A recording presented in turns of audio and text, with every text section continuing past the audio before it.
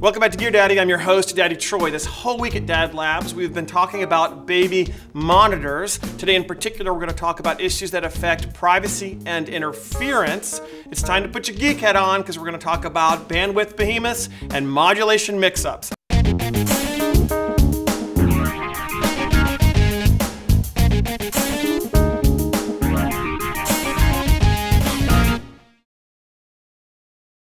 When I tune the radio station in my car, in this case to 107.1, that 107.1 means something. So 107.1 megahertz, it stands for the frequency that that particular radio station broadcasts at.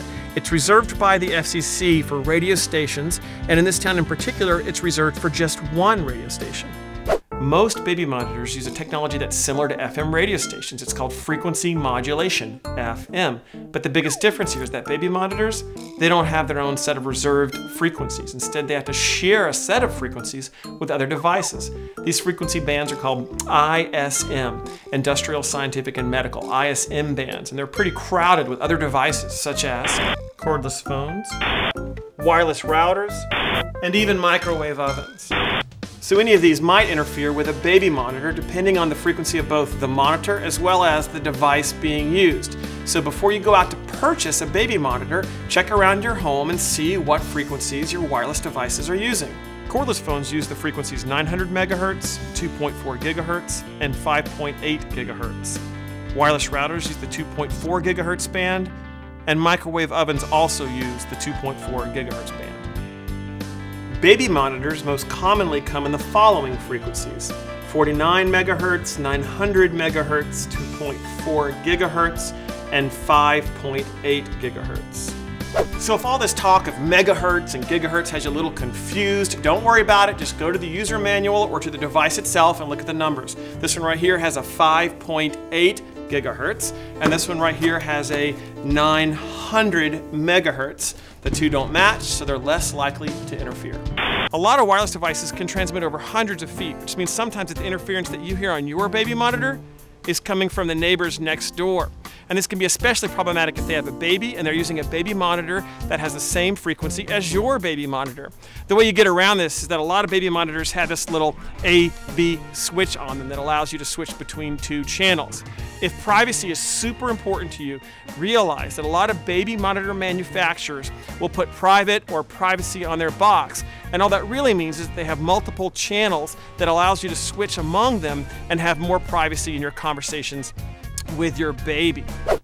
So far I've been talking about analog monitors, but if you're really concerned with interference and or privacy, it's best to go with a digital monitor. Now you're going to pay for this added feature, but it might be worth it to you. Digital monitors are less susceptible to interference, and they make it easier for the engineer who designed it to encode the information so that they can be truly private.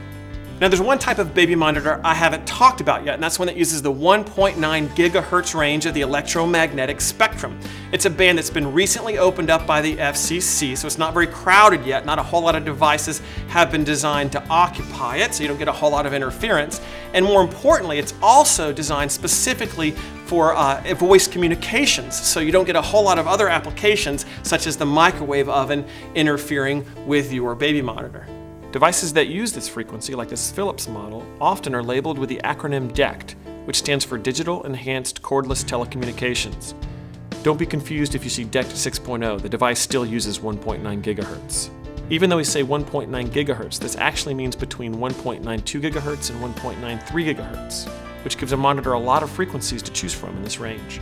A DECT monitor determines if a certain frequency within this range is being used, and if it is, it automatically switches to a totally new frequency, again, within that range, while at the same time encoding all of your information for privacy.